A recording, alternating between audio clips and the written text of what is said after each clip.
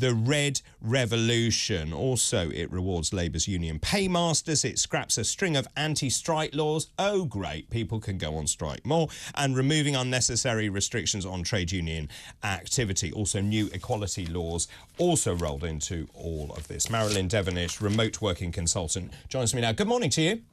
Good morning, David. Lovely to see you. Lovely to see you too. What do you make of all of this? Because in theory, it all sounds good until you look at the detail of this. And I know many small businesses are panicking. We've had messages from people saying they're now not going to employ the people they were going to employ in this country, and they're going to get them from offshore.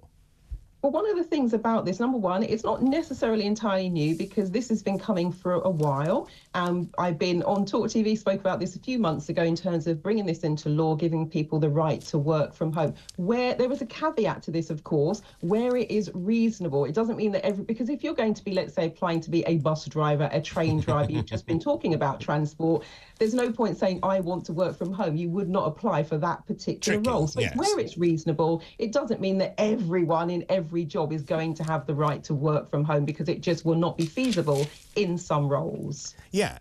Now, also, what about, there's quite a lot in here, and this immediate access to sickness and parental leave from day one, protection from unfair dismissal. So the message I had earlier on was saying, well, we employ loads and loads of people, and actually we need the right to weed out the really bad ones and throw them out. That goes.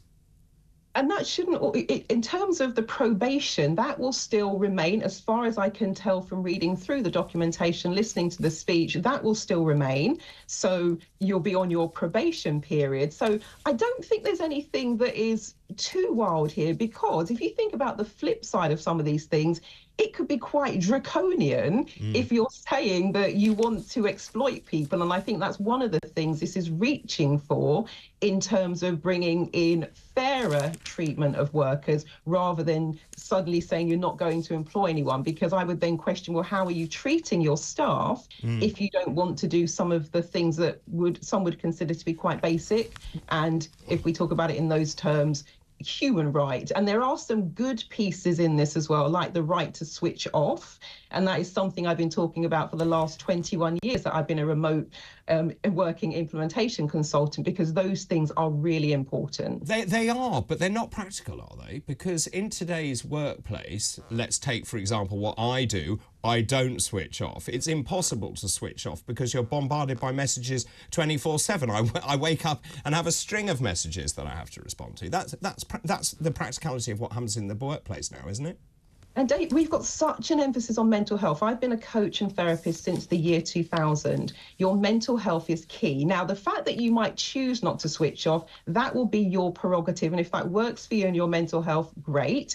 However, now that we are saying you have the right to switch off, it gives those people who do not want to be bombarded 24-hour a day the right to do so. And one of the things I was just going to say, well, how do you possibly get ahead? This is dog eat dog world. I mean, it's all very well saying I'm going to sit at home and, you know, have a cafe latte, but actually, if you want to get on in business, you have to work hard, you have to put the hours in, and you have to turn up when the boss wants you, don't you?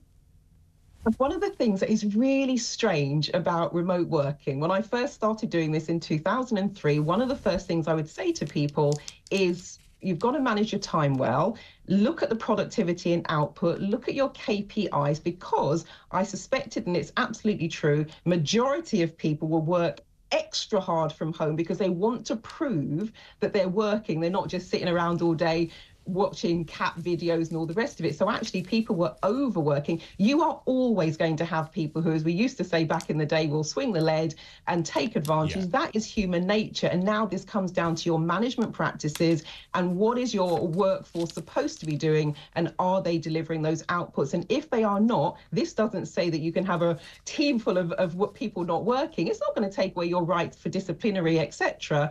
Now it comes down to your management. What are people actually doing? Well, what about 0 hours contracts? Although it's worded and it says exploitative 0 hours contracts, there are many people in this country who like 0 hours contracts, aren't there?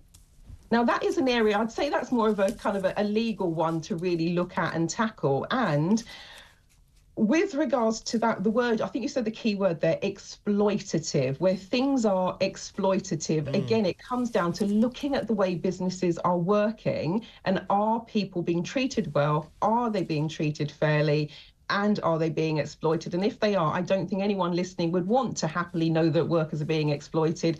And I know they've already started to, I think the term they used was watered down a few of these things. So this is going to be playing out, I would say, over the next few weeks and months, and we'll see where we end up with regards to that, because we know there's been pushback. I mean, when you talk to people like Luke Johnson, who I know actually, a serial entrepreneur, he was the chairman of Pizza Express, he says these rules will stifle economic growth. More regulation makes Britain a less attractive place for investment. Also, smaller businesses are saying, right, we're not going to employ people directly. We're actually going to go through other organisations like professional employer organisations. That means that they can take on all the responsibilities of HR, for example, so we don't have to, because we're really worried about what's going to happen.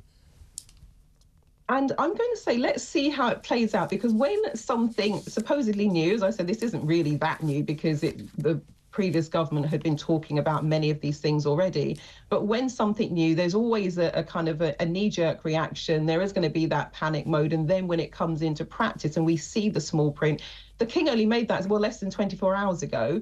I was reading through the reason, the kind of the deliver, what they call it, delivering the New Deal for working people. That's no more than 30 pages. I think it was 22 pages. So we haven't got the detail, and I'm going to say the devil will be in the detail. And I don't think it's going to be as dramatic as people are currently making out.